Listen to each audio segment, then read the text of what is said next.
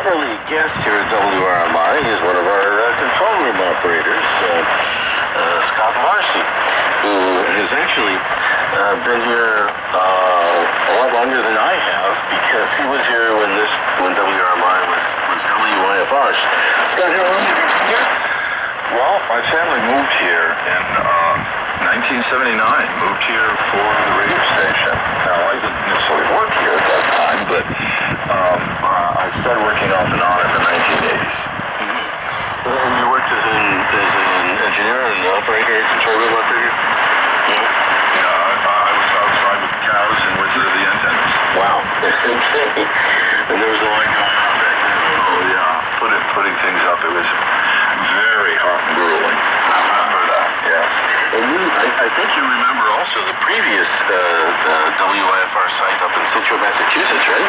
Yes, I do. I was there with my dad. He worked full-time there, and I'd go up with him sometimes, and they had quarter towers instead of half towers like we have here. And I had one time gone out with a guy named PJ, and we were looking for arcs. I didn't really need the flashlight, though, I gotta tell you, because it was like this arc of electricity, bright and glowing in the night, so I did find it.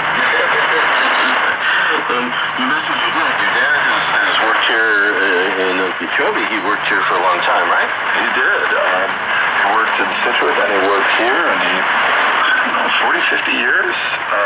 As an engineer? As an engineer. He was fishing and my uncle as well, Ulysses. He was hired as well as an engineer, and so it was really a blessing. And your mom? Yeah. Well, she was here. Secretary, yes. She was really a family station. Well, it was a family affair. So. Yeah. I know there were a lot of people that worked here that had family members who had worked here also at one time. And so forth, yeah.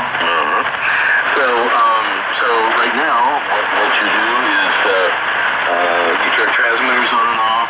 I do. To make sure everything's running right. You can sometimes fix problems when they occur. Yes. Yes. I know you have some engineering experience here.